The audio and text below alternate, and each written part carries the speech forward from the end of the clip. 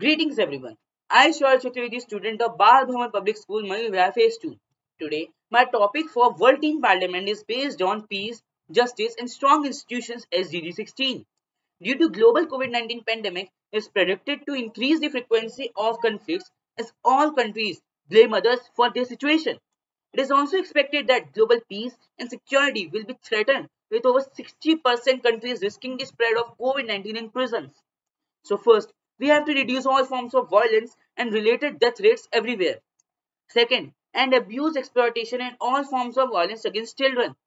Third, promote the rule of law at the national and international levels and ensure equal access to justice for all.